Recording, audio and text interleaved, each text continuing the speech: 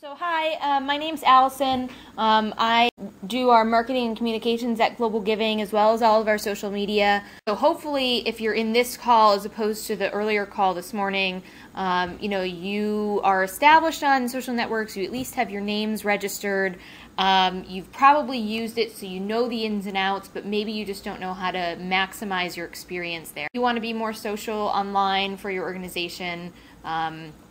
Great, we want to get you there. There's a lot of networks, that can be really intimidating. Social media, as you probably know, is all about user-generated content. My guess is that many of you probably understand the use or benefit or perks of social media personally.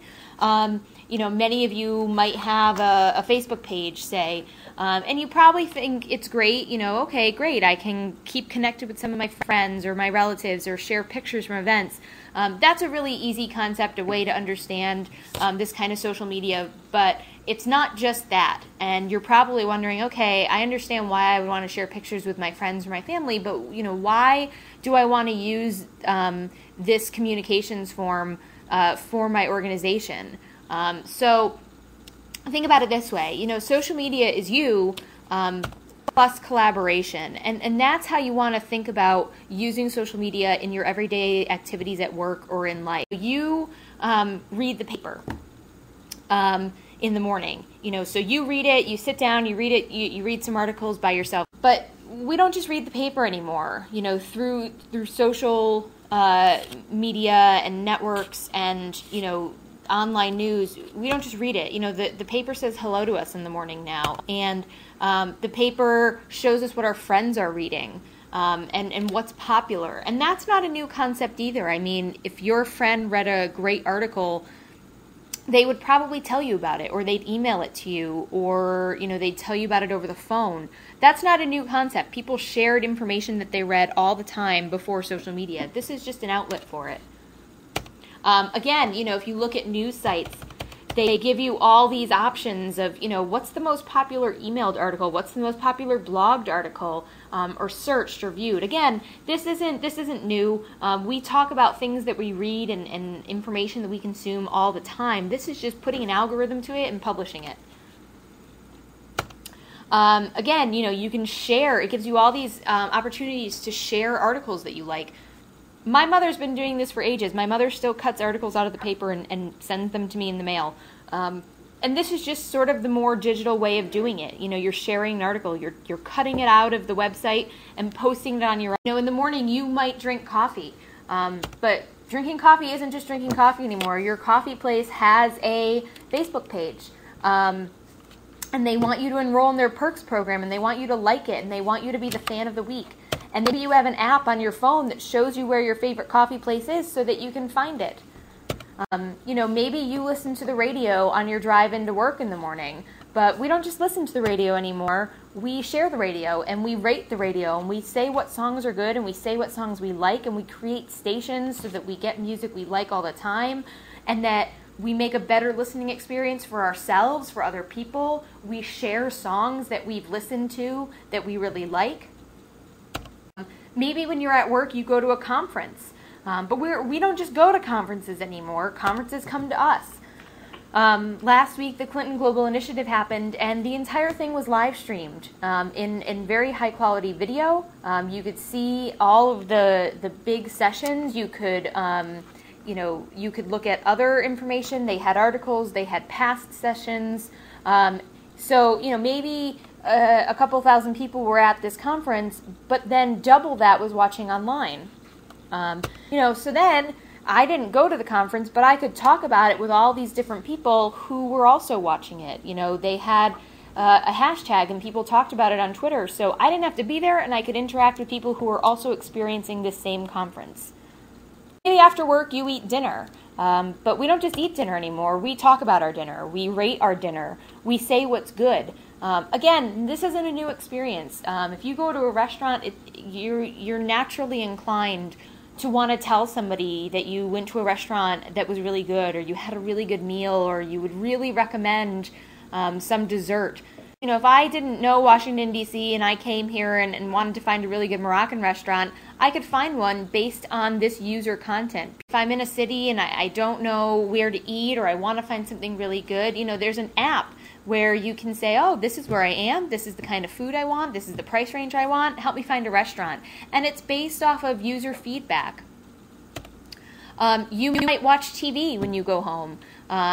You know, but we're not just watching TV anymore. If you watch a sports game, you know, you can watch online and you can talk to other people who are watching the game, even if they're not there with you. And TV shows aren't just on TV anymore. You know, TV shows have to have a website, and they have a Facebook page, and they have a Twitter page, and they have a YouTube account, and they have a Hulu account, because people don't watch TV on television anymore.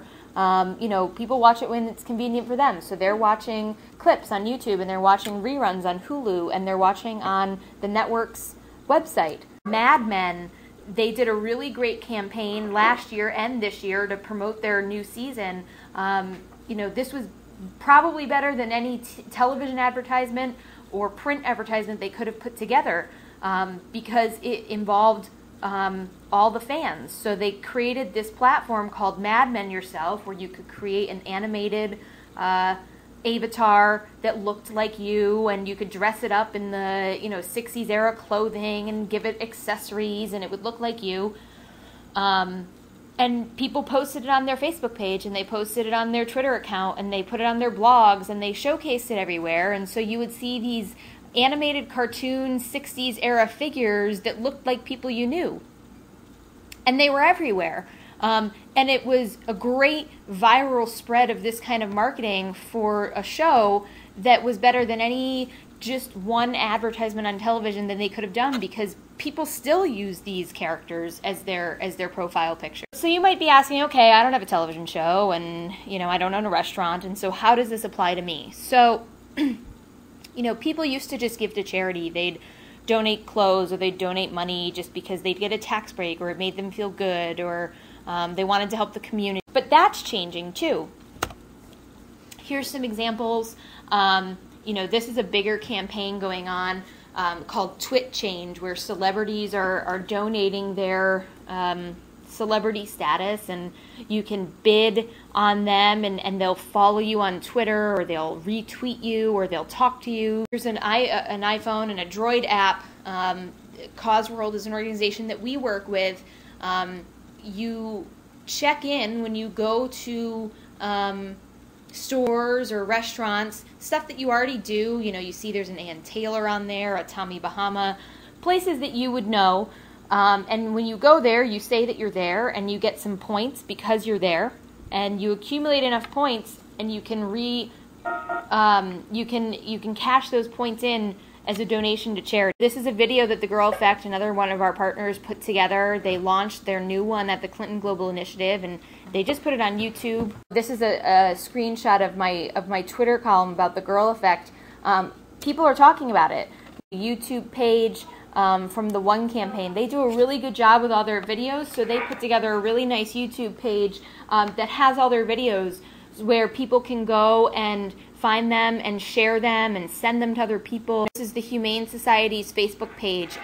You know, they listed all of their state organizations, you know, so that you can find the fan page in your area. We work with Pepsi Refresh. They're big on the social sharing. You know, they have all these links on the side to promote it. They have their short URL. They have a widget for you to include. You can install an application on Facebook, because they want you to show other people so that other people can vote. This is all about voting. So I voted, and it came up in my Facebook feed. It says, you know, vote to give this idea $50,000, and I wrote, I just voted.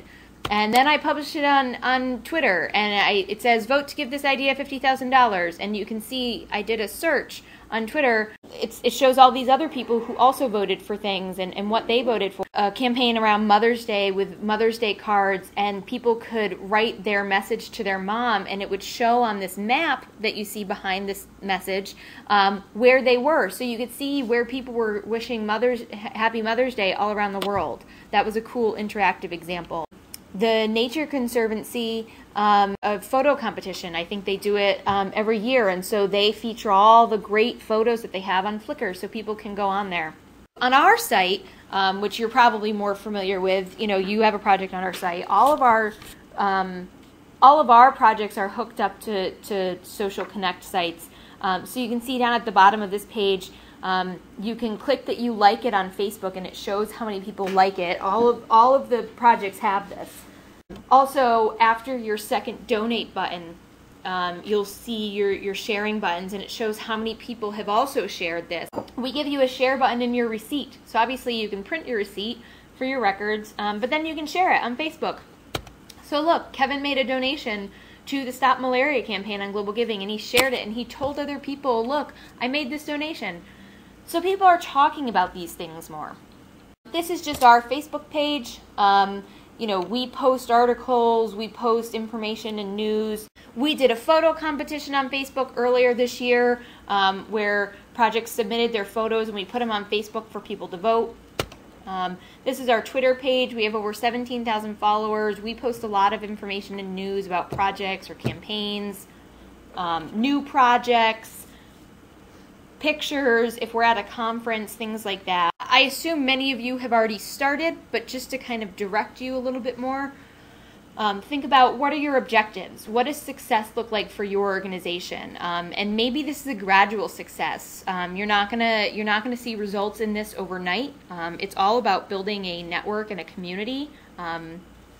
Most people can't just walk into a room of people they don't know and become the most popular person, and that's sort of what this equates to, is that you're walking into a room of people you don't know, and you want to just talk to them, and you want to make connections. What does success look like in the short term? What does success look like in the long term? And we're going to actually go over that a little bit more as well. Again, is your audience already on a network? If they are, if you have a bunch of, if you're a visual organization, you have a bunch of great pictures, make sure you're on Flickr. Does your organization specialize in a media that has its own network? Just like I was saying, Facebook and Twitter are some of the more popular social interaction networks, but there's a bunch of networks that specialize in media for video or photos or blogging or selling products. So if that's what you specialize in, make sure you're there as well. And then again, does your country or region have its own popular network? First steps, only commit to as many networks as you have resources for. It's better to be active in fewer networks than not active in many networks. It's okay to reserve your name on all of those networks. In fact, that's sort of preferable because you want to be consistent, and maybe at some point you'll have a bigger staff or more resources, something, and you can devote more time. But be consistently active on as many as you can handle. Identify a lead. Many people can contribute. That's what's great about social media, is that it's social and it's interactive, but make sure there is a director of activities, if you will. You don't want to repeat messages. You don't want to have conflicting messages. So make sure there's somebody who's kind of orchestrating what's going on, just to make sure everything's kind of shipshape. Create guidelines fitting to your organization. There's a lot of great examples out there. If you do a Google search for social media guidelines in organizations, figure out what works for your organization. Maybe you need something that's really strict. Maybe you need something that is really specific to your group. Maybe you have a lot of legal stuff that needs to be run by people. Maybe you don't. Maybe the extent of your rules is don't say silly things, or don't post anything your mother wouldn't want your mother to read. Figure out what works for your organization. Obviously you want to encourage people to spread your message, and you got to let that message go just a little bit, but make sure it results in a healthy outcome for your organization. Know who your allies and stakeholders are. Again, this could be people, your supporters, your coworkers, people already on these networks. Identify who they are, and identify people that you need to demonstrate positive outcomes to. And lastly, know who you're. You can talk about news, whether it's about your organization or if it's just current day news that might be relevant. Events that you're putting on or that might be interesting to people. who like your cause. Pictures are great, beneficiary stories are great, articles about your organization, articles just about your cause. Obviously, if people are interested in your organization, they're interested in your cause.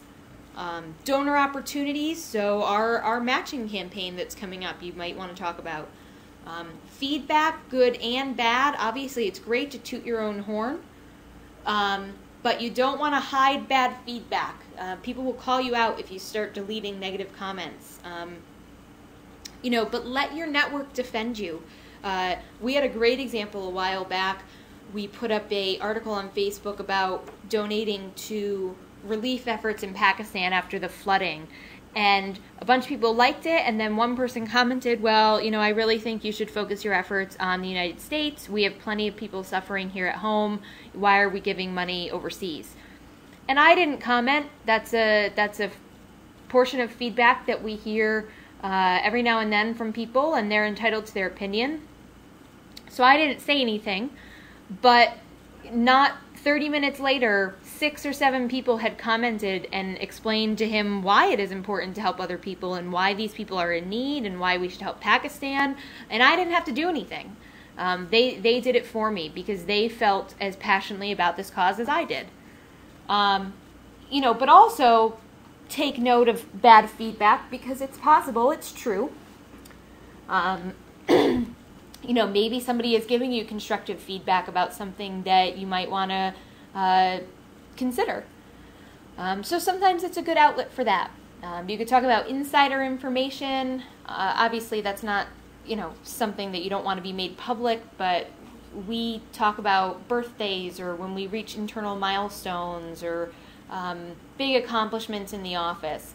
That's always interesting. It just kind of shows that there's human beings that work there and that you're more than just your cause.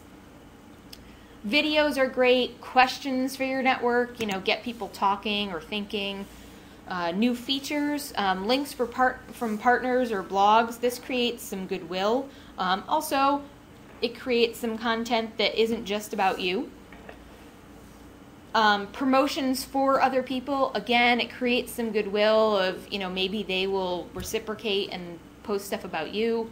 Volunteer opportunities, job openings. You could also crowdsource. We're going to talk a little bit about a social media 90-day plan. These are just some outlines for you to think about. So in your first 30 days, you want to establish guidelines. And, obviously if you're already active, don't stop what you're doing to create this plan. But take a step back and create this plan and then modify what you're doing. But in the first 30 days, establish some guidelines. What's appropriate, what's not appropriate, who can post, who shouldn't post. Maybe everybody can post. Maybe you only want one person to post. Think about those things. And then the important thing, too, is to share these guidelines with your entire organization. Because even though social media tends to lie with the communications or marketing team, other people in your organization can use these platforms. Maybe they're not doing it in official capacity for your organization, but they might be doing it personally. Or maybe they're talking about your organization just because they love working there. So make sure you share it with everybody so everybody's just on the same page about what's appropriate or what's not. Maybe you want to encourage people to do things and they didn't know if there were rules or not, so you're explaining that there are rules or that there aren't rules or these are your guidelines or whatever. Again, identify or train allies and stakeholders. These could be people who are already active and maybe you just want to give them fuel to talk about your organization. Identify your stakeholders, who it's important to be interacting with. Set your business priorities. So what's important to you as a business? What are you trying to achieve? How is this going to further your organization? Again, secure branded platforms. There's a site that I have included in your resources section at the end. It's called Namecheck, NAMECHK.com. This is a pretty good site where you can put in your brand name or your, whatever moniker you're using on these networks to see if they're taken on other networks. I wouldn't say it's 100% accurate. I would say it's probably 90% accurate or 95% accurate, but it's a good start. If you put in your name and you find that it's taken in a lot of places, you either want to try to retrieve your name back from those people, or you want to go with something else. It's important to have consistency in your name across platforms.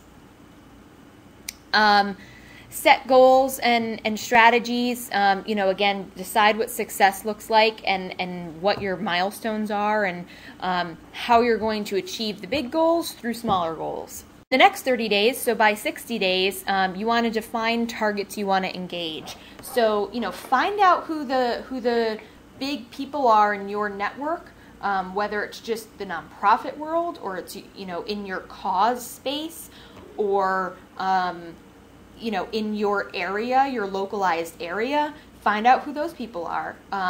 Whether it's big because they have a lot of followers or friends or influence, or it's just because they do influence people. Or maybe it's donors. Maybe you want to reach out and find your donors. So to find the targets that you want to engage with. That actually just helps a lot in making it clear for you about what your purpose is. Start sharing and testing messaging. And when I say test messaging, I don't mean, run it through a mill of checks from people or do user testing. You can actively test messages on a live platform.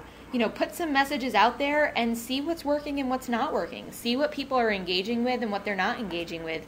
And take note of that, because then you can put more stuff out there that people are interested in. And then don't be afraid to promote your wins. In the next 30 days, so by 90 days in, again, review your progress. And this is just going to be a guidepost.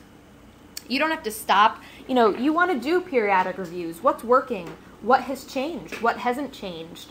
What new information could we add to the mix? Identify next steps for budget, organization, and tracking. Again, decide, okay, is this something we can put more time into? Do we want to put more time into it? Do we want to put less time into it? Do we not have the resources to change our approach at all? Do we want to get a tracking tool? Do we want to hire somebody to do this full-time? Do we want to hire somebody to do this part-time? Do we want to get an intern? Things like that. And then also, make sure you're integrating it with other communications platforms and strategies like your print and your web and speeches and events that you're having. Social media doesn't need to exist in a silo. Just like any media communications platform, it should integrate with your total overall goals and strategies as an organization. Basic tips for Twitter. I'm sure you're familiar with some of these, but we'll go over them anyway. Be authentic. People want to know there's a human being behind your brand.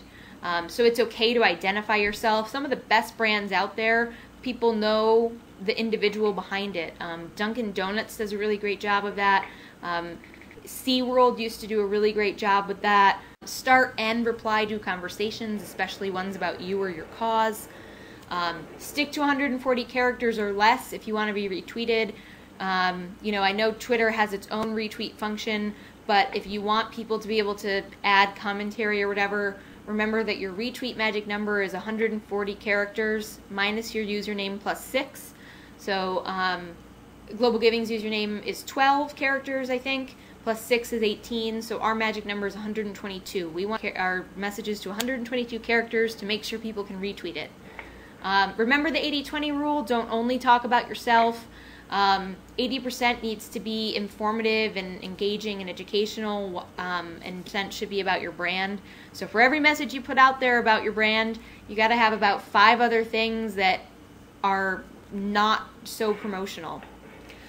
Be conversational. Just ask questions or give opinions or share feedback or provide news. Facebook and Twitter are not the same platform. Post on them separately. You don't want to see @names on Facebook. You can write a little bit more on Facebook than you can on Twitter. You want to link to pages on Facebook. You want to link to organization names or hashtags on Twitter. They serve different purposes, so treat them separately. Include people and organizations when you refer to them so they know you're talking about them. If you don't know their name, do a Google search. It's really simple, and it really enhances your profile. Use a URL shortener to save space. Obviously, you probably know that. Follower count is about quality, not quantity. Again, Twitter updates are not Facebook status updates. They serve different purposes. Use Twitter to crowdsource things, or use Twitter to gain momentum for events and create in-person relationships. Regular interaction, but mind the 80-20 rule. Post articles, pictures, questions, commentary. Definitely enable feedback on your wall and posts. People don't like when they feel like you're putting up a wall and not allowing them to engage. You might get negative feedback, but that's okay. Again, let your fans defend you, and they will unless somebody's identifying an actual problem. And while I do encourage transparency and allowing people to comment, it is okay if you have a rule posted in your information section about civility or offensive language. If you take down posts that are just simply negative or a differing opinion from yours, people will call you out on it for not being transparent or for taking down negative things. But you obviously don't want to offend anybody.